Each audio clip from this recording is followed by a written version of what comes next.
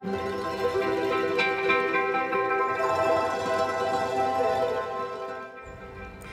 it's Rachel. Let's get inside this supply box and see what you need for visual journals. First, take a look at the supply list that's been sent to you. Look over every single item and Google or go to your favorite art supply store and take a look.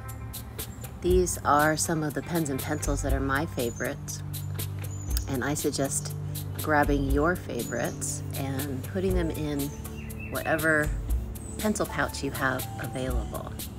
I love Posca paint pens. I love Arteza watercolor markers, fine point markers, and all kinds of different Japanese calligraphy markers. So pick out your favorites and put them in your pouch.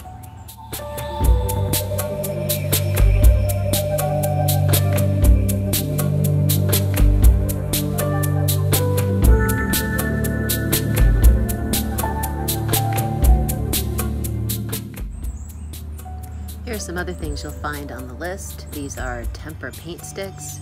They're made by a couple of different brands. The brand is not important. Paint sticks are a great way to add quick areas of rubbed in color to your page.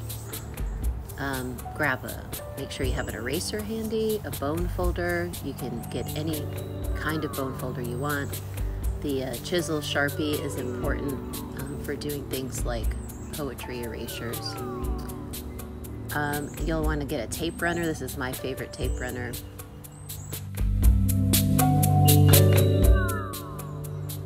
Having a stamp pad can be really handy. I do suggest getting a set of alphabet stamps. This is a whiteout roller. You can get any kind of whiteout that you can get your hands on. Oohoo glue sticks, those are the best. And just a single loop of some kind of hemp cording. Or you could get like Irish linen book binding thread. These are some of the alphabet stamps that I have on hand. They're small and portable, and you can get all kinds of different fonts in the craft store.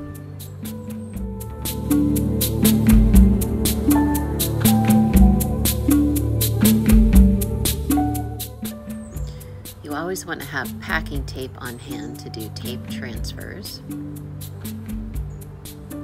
And some kind of travel watercolor box. This is my favorite. It comes in different sizes. This is, I think, the medium size box. It has something like 24 colors. And it has, you know, you can use the lid as a palette. I also suggest one of these brushes that holds water inside of the barrel of the brush, and then you squeeze it. That's really handy if you're out and about. But you can always just get a regular brush and have a cup of water nearby.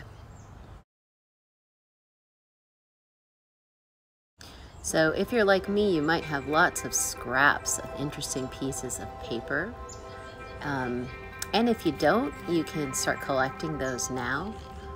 You can use leftover wrapping paper. You can have book pages.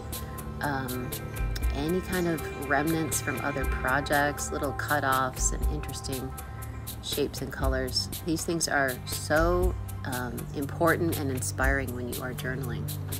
Another strategy is to create a binder for yourself of collage materials that you've cut out. This is my binder that I'm working with currently, and I've got it like labeled, you know, for different categories of things, landscapes, people. And it helps me when I just need some inspiration, or want to grab some disparate elements and put them together into something new.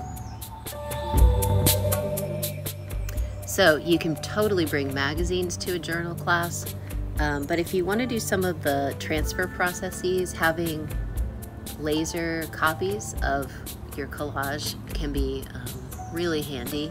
You can do solvent transfers, tape transfers, and gel transfers as long as you have a laser copy. Don't forget about book pages, just plain old book pages. You can create wonderful poetry by blacking out some of the words on these pages, and it can be the driest, most boring book that you can think of and still make a wonderful poem. Here's some more fragments and remnants and scraps. If you haven't ever looked at the inside of a business envelope, those are really fascinating patterns. So open up your business envelopes and you can bring those with you too. And of course, bring your paper. You'll need heavyweight mixed media or watercolor paper, around 100 to 140 in terms of weight is a good, you need a good heavy water absorbent paper. And usually I like to work at about 9 by 12 is the size. And we're gonna bind these pages together. So go get your supplies. If you have questions, please reach out.